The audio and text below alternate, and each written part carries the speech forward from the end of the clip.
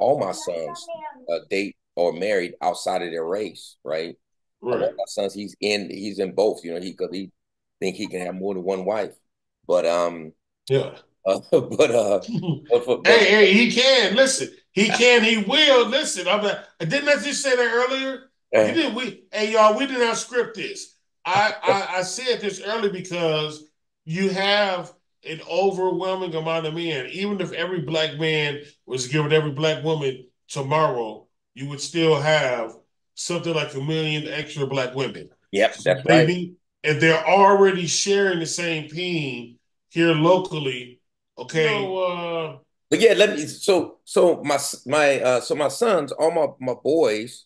I have a nephew that I raised, so I consider my son too, Darnell. right. Um, he dates within his race. He most of the time, well, he goes both ways, but I should say both ways, but he date outside Yeah, race too. But for the most part, the kids that he have is by women that are black. But my other boys, all of them date outside of their race. And I talked to them years ago about that and why, asking why they were doing it. And I think it falls in line with what you were saying, is, the attitudes they have to deal with, and they don't want to, they tired of fighting and things like that. And I think it centers around, either the submissiveness or least having an understanding and working with them rather than working against them. For me, I'm gonna tell you, it scares me both ways, brother.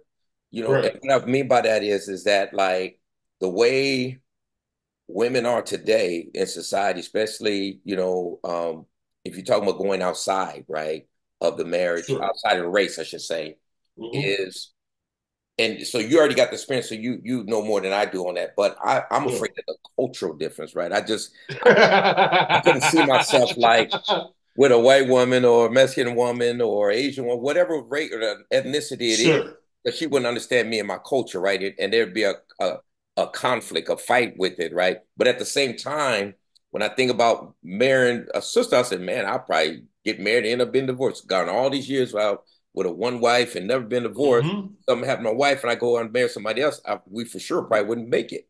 You know what I mean? So There is a very strong probability yeah, that if you found someone, that divorce rate would be yeah, in the that's the scary thing. 60 to 80 percentile. Exactly, exactly. So but doing it outside, I think the thing that concerns me with that is that when I see these women that are not black, it kind of like, man, how could we even connect or relate with each other, right? And I think you you're there, so I don't know. My son is there, a couple of them are there, so that and they have relationship problems and things like that too, no matter what race it is. You're gonna okay. Listen, it's fun and easier. Okay, I mean there's yeah. I mean, so for example, I watch we watch a lot of '80s movies. You know, the black '80s movies like School Days and Hmm. stuff like that. When you talk about cultural differences, Yeah. they want to know about your culture, so they'll watch those. Like my girl, we watch those movies. Okay. You could show a potential. You know, let's say you met a Filipino woman. Remember, man, they've been around brothers since for forever. So like there's already an attraction between us. So if you were to show her some movies, y'all can watch some movies, man. Like seriously, like I don't know, man. Pick one. JD's Revenge.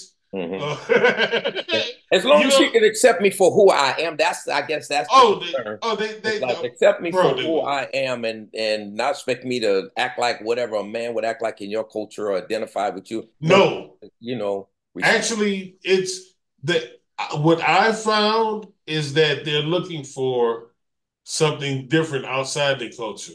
Okay. You know, like I mean, I hate to link my girl to this, but she can cook all the unhealthy food like the fried chicken, just as good. It feel